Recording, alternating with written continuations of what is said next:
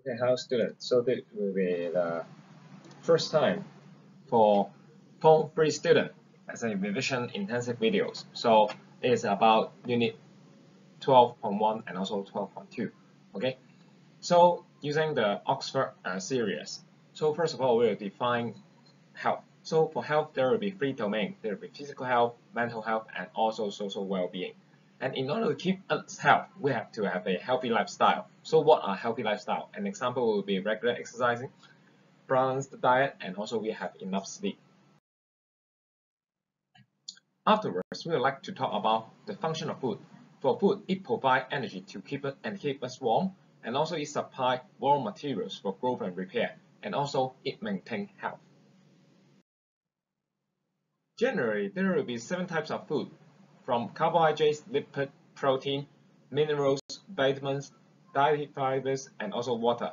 For the first 3, they all provide energy, while the remaining 4, they do not provide energy, however, they are critical for our health. Let's talk about carbohydrates first. There will be 2 types, and with example, there will be sugars, like the sucrose in the table sugar, and also starch, like the one in rice. And the building block of carbohydrates will be glucose. So here are the general cartoon expression of different carbohydrates. You may see that in here, there is a starch and they are made up of tiny shape. Here, they are all glucose. So it makes up of many glucose. And for the function of carbohydrates, it is the main energy source for human, and the starch is break down into glucose, and glucose will be used in respiration. If it is in excess, that is too much, then for animals like us, human, the carbohydrates will be converted to glycogen or lipid, and they will then be stored in the liver and muscles as the energy reserve. So let's talk about lipids. There will be 2 types of lipid, fat and also oils. Fats are mainly found in animals, while oils are mainly found in plants. The example will be meat and butter, and the building block will be 1 glycerol and also 3 fatty acid, as shown in the cartoon in here.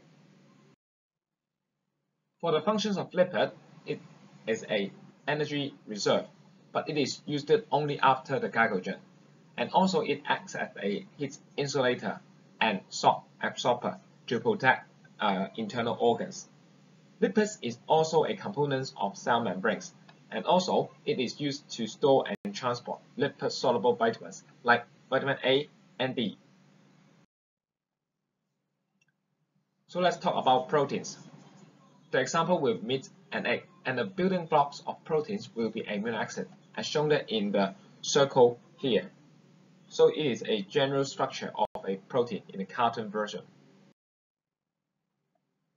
For proteins, the functions will be the raw materials for growth and repair, like hair, skin, and muscles. And also, proteins are used to make enzymes, antibodies, and some hormones. And in a critical stage, it can also be used as an energy source. However, it will be only used after the glycogen and lipids are used up. After the first 3 that can provide energy, and then now we move to minerals. For minerals, we have calcium, iron, and iodine. And in this part, you are kindly reminded the format of study. You have to remember the source, function, and also the deficiency disease. That is, if we don't have a particular minerals, we will be suffering from a disease. Let's start with calcium. The source will be milk and tofu, and the function is to make bones and teeth strong, blood clotting, and also muscle contraction. If we don't have enough calcium, we will be suffer from rickets, as shown in the diagram here. Next, let's talk about iron. The source will be liver and beef, and the function is to make hemoglobin. If we don't have enough iron, and then we will suffer from anemia. That is, it lows down the oxygen carrying capacity in our blood.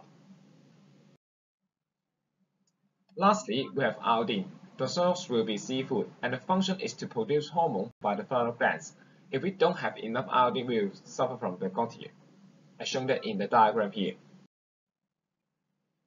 Afterwards, we will move to vitamins. For vitamins, we will talk about A, C, and D, and only C is soluble, water soluble. Similar to the previous section, we will understand about the source, function, and also the deficiency disease. For vitamin A, the source is milk and fish liver oil, and you're reminded that it is not directly from the carrot to get vitamin A. It is the liver will convert the carotene in the carrot to vitamin A. And the functions with to forming a pigment in the rock cell. If we don't have enough vitamin A, we will suffer from night blindness. For vitamin C, the source is a lemon and orange. And the function is to healing wound and also help our immune system work properly. If we don't have enough vitamin C, we will suffer from scurvy.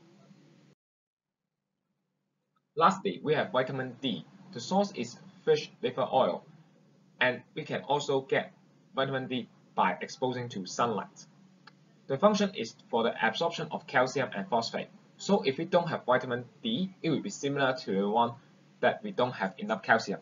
That's why we will still suffer from rickets.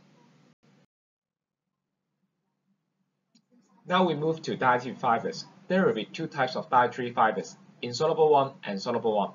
And their function is to help the feces pass out to the body by stimulating peristalsis. If we don't have enough dietary fibers, we may suffer from constipation. That means you have a difficult time in going to toilet.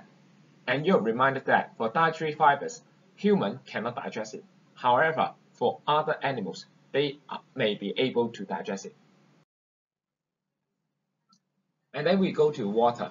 For water, we have to remember some functions of water, like it is a reactant of some chemical reaction, it is a media of chemical reaction, and it is a media of transport, a good cooling agent to regulate our body temperature, and also a major component in many lubricating fluid. Now let's test some food.